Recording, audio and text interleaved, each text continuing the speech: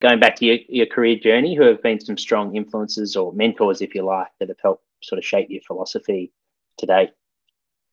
Yeah, I've thought about this, and I don't know if I've just been really lucky or if sport just breeds good people, but I've been super lucky. Everywhere I've worked, I've just worked with some phenomenal people, and some that I still call friends to this day. But one standout who, I think every time I do a podcast, I just have to mention his name. He's been on your podcast before, but Ben Sapelle. So he's still my supervisor. And he was my boss at the Brumbies. He was the head of performance at the time.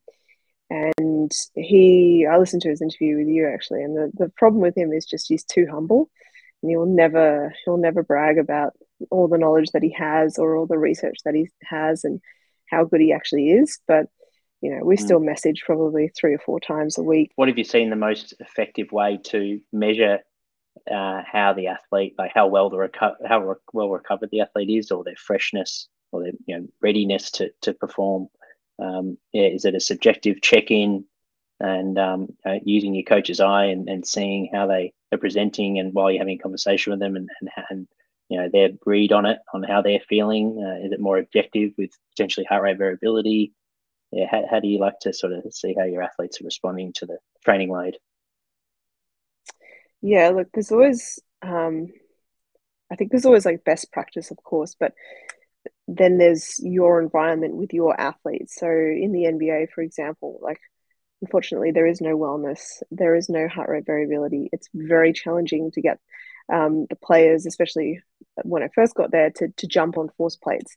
So monitoring, say, neuromuscular fatigue, for example, using force plate metrics was also quite challenging. So in that situation, it really does become just conversations. What would influence your decision making when you're trying to reduce load? Well, not when you're trying to, but if you're thinking you're going to take a player out of a drill, was it the wellness metrics that you're big on, and that and then how the athlete is feeling, and when you go and check in with them, is it more objective? Is it more just let's just see how they go and try and push them to get out there? And what's sort of your approach over preseason? It's such a tough one to answer because I think, context is king. I think that's always the case, and there's always going to be a myriad of variables that are contributing to your decision to do that. For me, like I always have this performance first mindset rather than an injury risk reduction. And I know people throw that around these days, and it's become somewhat of a buzz term, but for me, consistency is the most important thing. Can we just get them out there training regularly? Yes, of course, there's always that fine line, but if we push them today, then that means they could lose a week of training or so on. But what can they do? So that they are sore.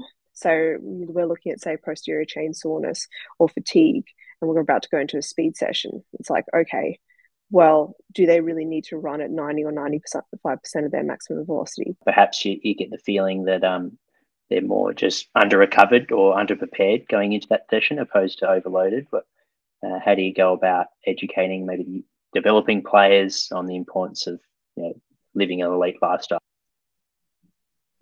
Yeah, so I think that's really important. I got really into behavioral economics about a few years ago, and I realized that a lot of what we want the athlete to do is essentially just a behavior change. So I just read a whole bunch of books and looked at, okay, how can we actually change the environment so the athlete actually doesn't even need to think.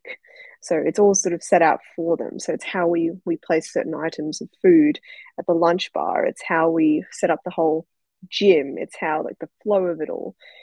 So I think that's really important in terms of creating that behavior change. But the education piece is also really important. How would you manage the sort of group when you're going to those presentations to make it engaging, but also for them to have some key actionables? Yeah, so get rid of the writing. They're not going to read anything. You can have one number on there or maybe one word, and then just talk to the slide, but also images. So images, illustrations. So how can you sum your point in a picture? Because I'm not going to say all of them, but a lot of them will learn visually. And so trying to, obviously we can't do anything kinesthetic, and they're going to be listening to me anyway. So I've got to try and hit as many points as I can without using writing. The other one is players love to look at videos of themselves. They absolutely love it, and they love to look at photos of themselves. So actually getting footage of them, in the gym or getting food or something, and then playing that, because the boys will listen, they'll have a good laugh,